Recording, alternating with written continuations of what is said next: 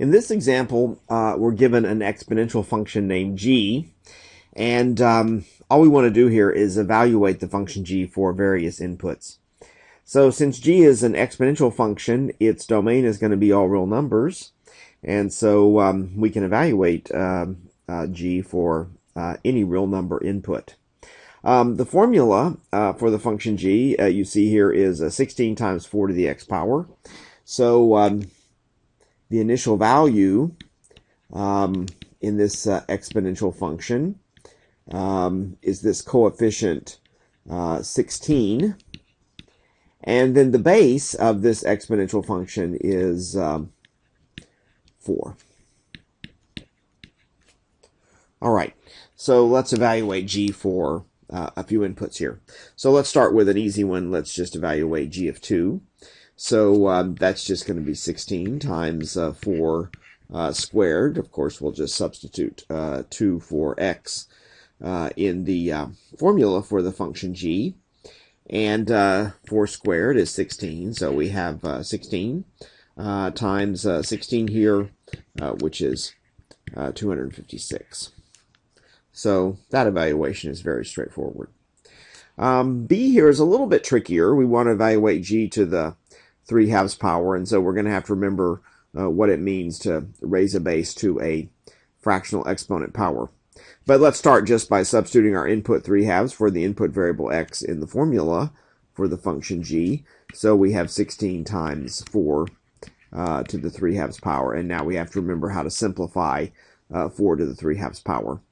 So recall, when you're simplifying a power with a fractional exponent, the denominator of that exponent indicates the index of a radical, and then the numerator of that fraction stays as a exponent. So 4 to the 3/2 power is the same as 16 times the square root of 4. See, that denominator of that fraction becomes the index of a radical, so we have the square root of the number 4. And then the numerator of that fraction just stays as an exponent. So we have the square root of 4 cubed. Well, it's pretty easy to simplify the square root of 4. That, of course, is 2. And 2 cubed is 8. So we end up here with 16 times 8. And 16 times 8 is 128. So g to the 3/2, g of 3/2 is 128. All right, now let's try evaluating g of 0. So this is going to be 16 times 4 to the 0th power. And remember, whenever you take a real number other than 0 and raise it to the 0th power, the result is always going to be 1. So 4 to the 0th power is just 1. So we have here 16 times 1, which is 16. And finally now, let's use a negative input. So let's try evaluating g to the -3. So this is going to be 16 times 4 to the -3 power. Now we've got to recall how to deal with negative exponents. 4 to the -3 power, though, recall we can simplify that as 1 over 4 cubed. So you just invert the base and change the sign of the exponent to positive.